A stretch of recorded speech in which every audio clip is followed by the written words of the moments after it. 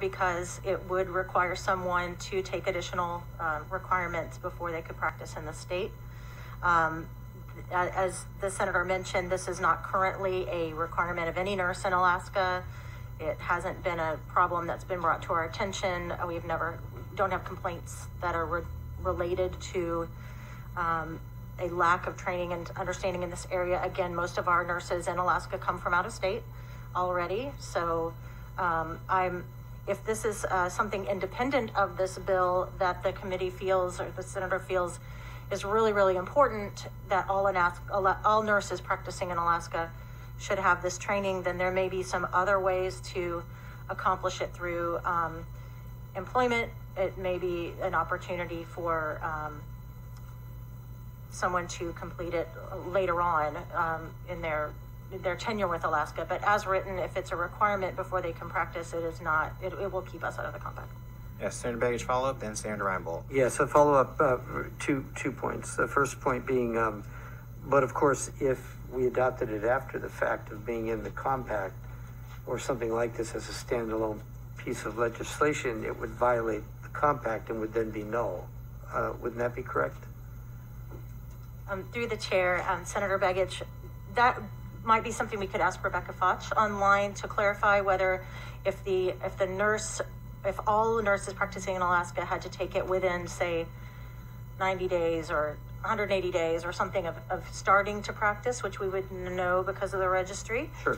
Then whether that would violate the compact would be a great question for her.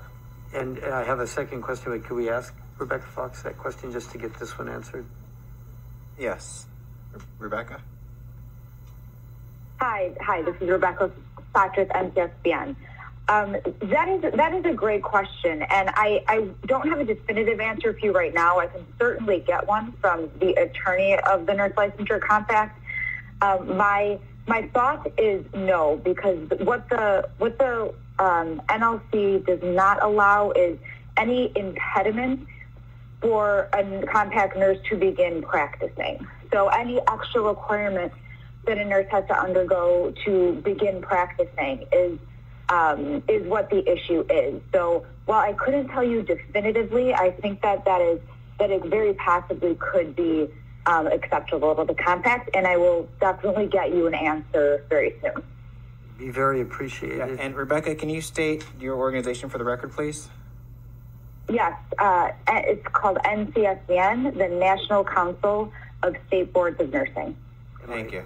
My other question, Mr. Chairman, was just, and maybe it's more of a concern, but this gets to my point about the compact that I've had difficulty with and that I've talked to Director Chambers about before, and that is, and it goes to the Senator Reinbold's issue as well, I think, of the issue of autonomy or state autonomy, and you know, I admit every state must think it's unique.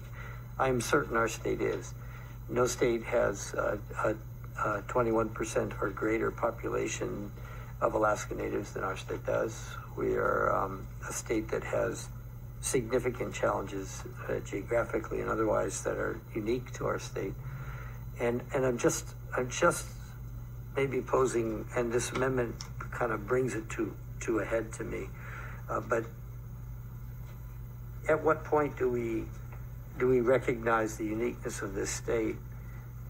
And at what point do we sacrifice that uniqueness in the service of a much, sort of broader template that may or may not reflect the needs of our state? So that's my deeper concern here. Nonetheless, that the motion is before us. So. Thank you, Senator Begich. Checking at ease.